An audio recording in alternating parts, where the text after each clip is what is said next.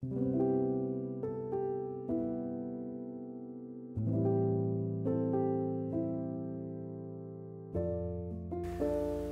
I will see Santa Claus for the 39th time.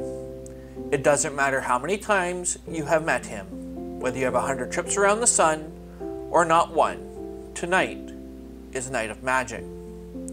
You see, for many of us growing up, tonight was the one night out of the year you could have eternal hope. Hope that tomorrow would bring the doll, ball, bike, sled, clothes, or other gifts you had asked Santa for months earlier. Tonight you put all of your faith in the magic of Christmas. That when your eyes opened at the crack of stupid tomorrow morning, the gift you wanted most would be there. When you're a kid living in rural Midwestern Ontario, what I didn't realize at the time was that as a child in a middle-class family, you asked Santa for a lot.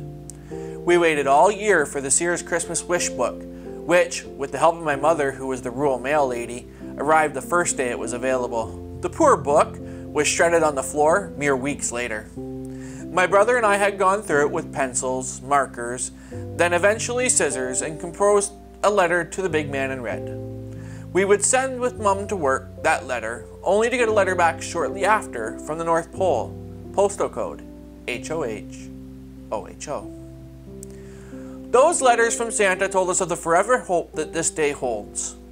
Dear Dan, I received your letter when I looked in my book. So far you've been a good boy this year, or something to that effect. I understand you want a Nintendo for Christmas, or a keyboard, or a GT Snow Racer, or a. As you aged, that aura usually became more extravagant. However, what's even better was opening a Christmas gift from Chris Gingle before the break of dawn on Christmas morning, and finding out the last gift was usually what you asked of him and wanted the most. The year was 1989. I was 7.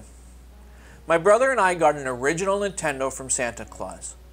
I remember jumping so high when I opened the present that day that my grandmother and my father both smiled and laughed at our excitement. After a Christmas breakfast and before extended family came later in the day, we played Super Mario and Duck Hunt. Those were the games that came with it, for hours.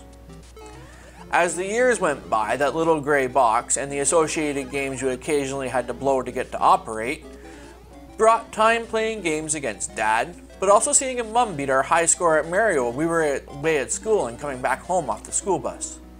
But I digress. Imagine, if you will, you have been on this earth for 100 years. What have you seen at Christmas? Born in 1921, you are the baby of possibly a wartime love that burns brightly between your parents, who met while they were in Europe. By 1931, you're 10, living as a child through the dirty 30s. By all records, it was a difficult time. In 41 at age 20, you're probably or could maybe be on your own front lines of your own war. As 51 rolls around, you would be 30, and Christmas may have brought children of your own and the happiness that comes with seeing their smiles after gifts were unwrapped. By 71, you've seen a man land on the moon. By 91, the Hubble Space Telescope. And at the age of 100, you've lived and seen through a lot. If you ask many Centurions, they will tell you many of those memories were marked by Christmas. If this is your first Christmas, welcome, young one, to a world of hope. Tomorrow, for one day, we put all the troubles, fears, worries away to live in love. You will see so much over your lifetime, you'll ask for toys we don't even know exist yet. Yes, you'll be left facing some of the myriad of issues that my generation and the ones before you have left. You will have to solve those in order to live. But tomorrow, for as long as you live, may this be special. May it be a day you learn there is more to life than material things. May you be blessed with a day of family. May you get what you asked for from Santa. And may the day forever be filled with joy. Because in 39 years of meeting Santa Claus and now being chosen to help tell you where he is, tomorrow will always be a special day, a day of peace. I've forever been a Garth Brooks fan, and if you've never sat and listened to the song Bellew Wood, I implore you to do so. I leave with you this line describing the parting of enemy soldiers after Christmas Day in 1914. He raised his hand and smiled at me, as if he seemed to say, "Here's hoping we both live to see us find a better way." Tomorrow brings hope that a better way forward is there for all of us, for those of the less fortunate and to the 1%. Tomorrow is Christmas. That's the way I see it.